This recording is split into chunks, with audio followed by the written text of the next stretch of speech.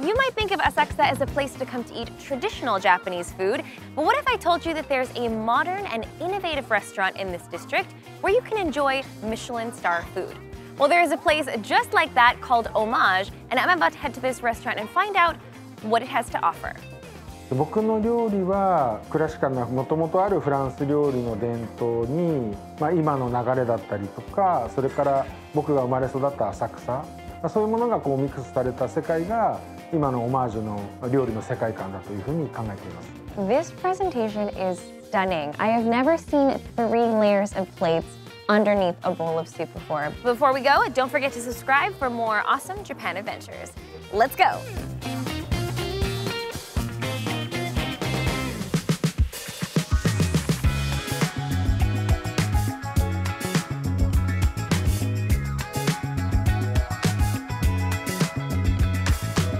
I am now deep in residential Asakusa, about a 15-minute walk from Asakusa Station, and I'm on my way to the French restaurant called Hommage. Hommage is a French word which means to show gratitude or appreciation for something or someone.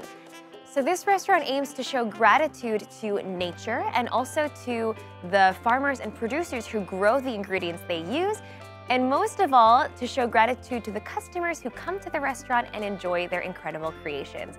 So I'm really excited to go check out this restaurant and see what kind of amazing French food they have to offer. Let's go inside. Here we are. It's beautiful. いらっしゃいませ。あ、こんにちは。どうぞ。すごい可愛いですね。これって何ですか？カバです。あ、カバ。なぜカバが飾ってあるんですか？私たち4人家族でちょうど家族。素敵。可愛い。This is super cute.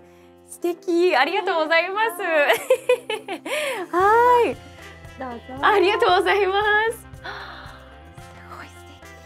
ありがとうございます。こんにちは。こんにちは。はじめまして。はじめまして。よろしくお願いします。よろしくお願いします。シェフの新井と申します。よろしくお願いします。お願いします。こちらのオマージュというお店は2000年にオープンしまして、今年で23年目になるお店になります。で今日はうちのスタンダードなコースのだいたい前菜からデザートまでで12品ぐらいのお料理を提供する中の何品かをご紹介したいと思います。もう一つお店があるんですよね。はい。このオマージュの裏にビストロのスタイルのお店ノーラというお店があります。でこちらはいつからですか？2018年からなので約5年ぐらいもうすでに営業しています。実際に見に行くことはできますか？はい、もちろん大丈夫です。この後もしよければ一緒にいかがでしょうか。ぜひぜひ、はい、じゃあ見に行かせてください。はい、お願いします。わー、What a pretty bistro。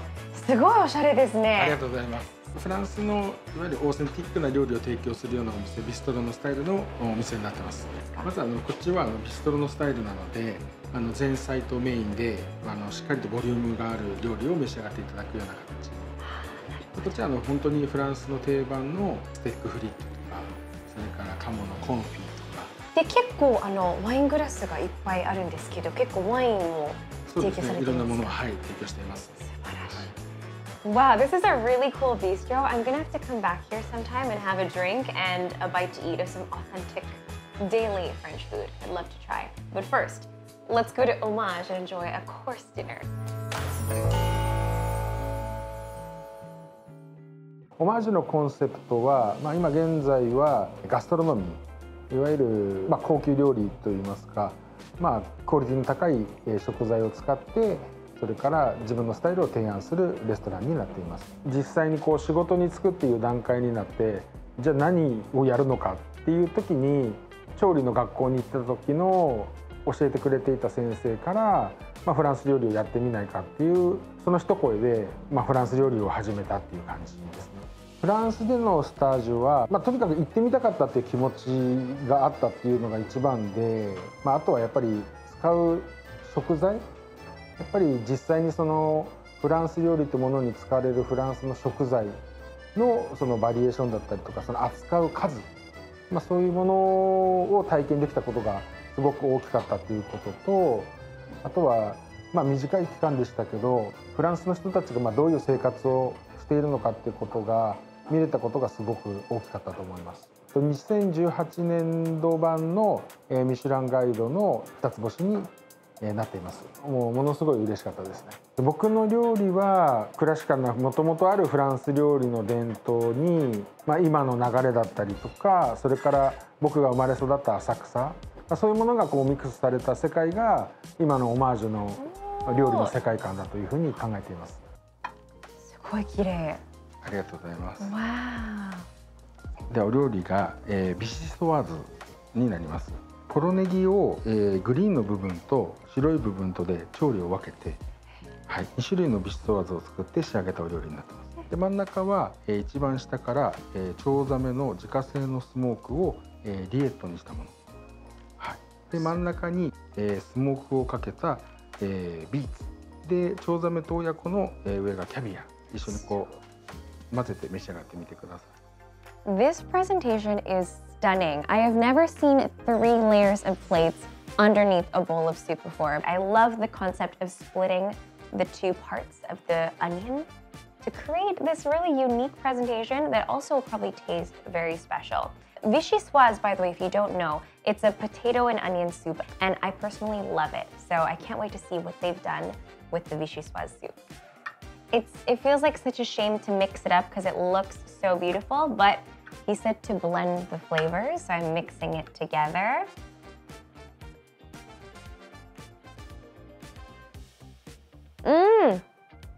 Phenomenal. The moment it hits your tongue, burst of flavor. Wow, that is so good. It's super creamy. It's almost a little bit cheesy, and you get these like little subtle pops of flavor from the caviar that are a little bit salty. Just a really beautiful harmony of flavors. I wouldn't say it tastes like a traditional vichyssoise at all. Even more flavorful. Also, I love the crunch of the beets. Wait, are beets crunchy?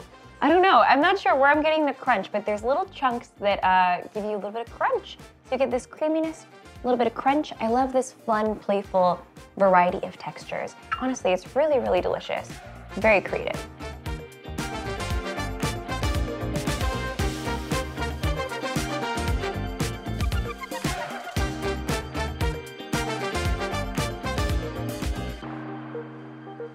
Wow! It's beautiful. これはどんな？静岡の駿河湾産の、フレッシュな赤座エビ。ヨーロッパだとこうスカンピとか、あとはラングスティーヌ。中は、銀杏とそれから大マサリーというピーナッツ。それと焼き上げた赤座エビ。その赤座エビの殻から取ったソースをクリーム状にして泡立てたソースになります。おしゃれですね。すごい素敵。はい、この使っているエビって日本だと珍しいですか？この9月ぐらいから4月ぐらいにかけてちょうど漁が解禁になるエビで、近くて深いところとかだと漁をこう割と盛んにやっているエビになります。Once again, the presentation is stunning. It actually, in the light, the bubbles kind of reflect this little iridescent rainbowy color.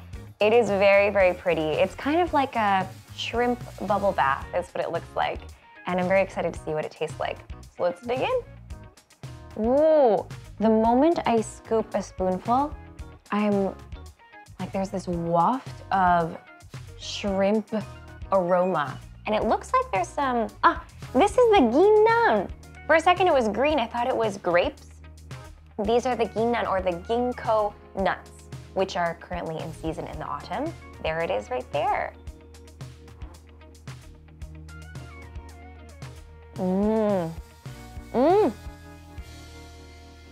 I'm really impressed by how creative these dishes are. I have never had a soup that has ginkgo nuts in it before.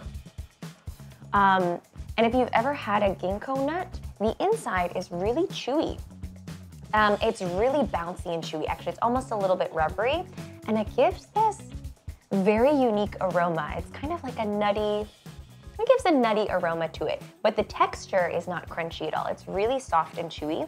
It's really good, and I love almost the popping of the bubbles in your mouth.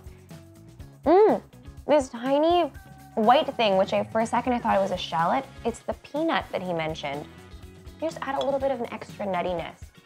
It's a really creative dish. I would say it's like a little bit of a soupy dish as well. It's really good.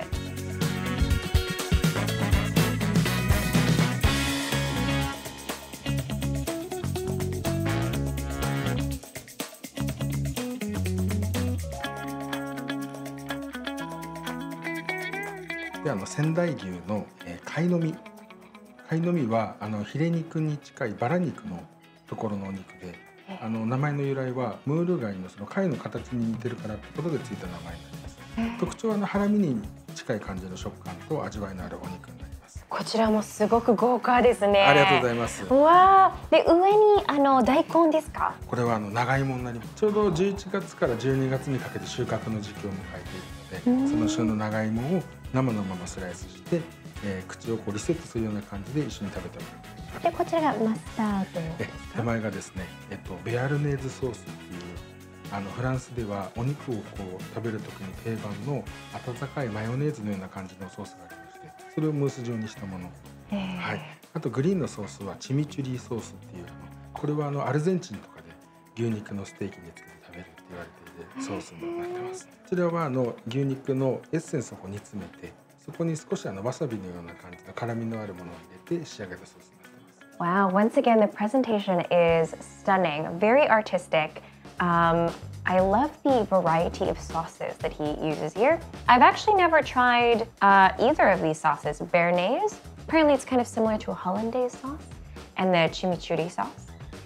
Also, I love the way that the steak is presented with some nagaimo, and I just noticed there's something underneath it as well. If we take a little peek, wow, so there's a little bit of hidden vegetables underneath. Let's give this a try. I've added a little bit of béarnaise sauce, and I'm really impressed by how thick this cut of meat is. Oh my goodness, it's seared on the outside. The inside looks very rare, which is how a lot of Japanese people enjoy their beef. So when in Japan, definitely give it a try.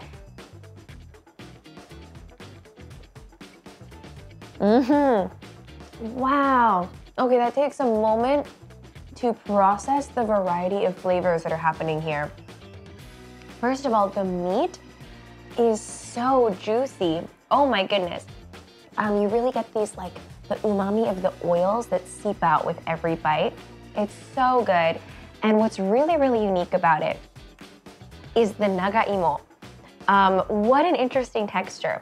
You might be surprised that nagaimo is one of those interesting so-called potatoes. I don't think it's an actual potato.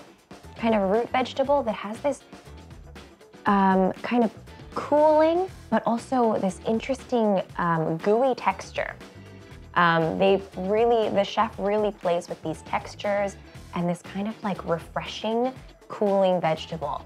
I think there's nagaimo chopped up here, so you get a little bit of this crunch, while also kind of balancing out that really strong umami flavor. My goodness, this is a very unique and playful dish. I love it.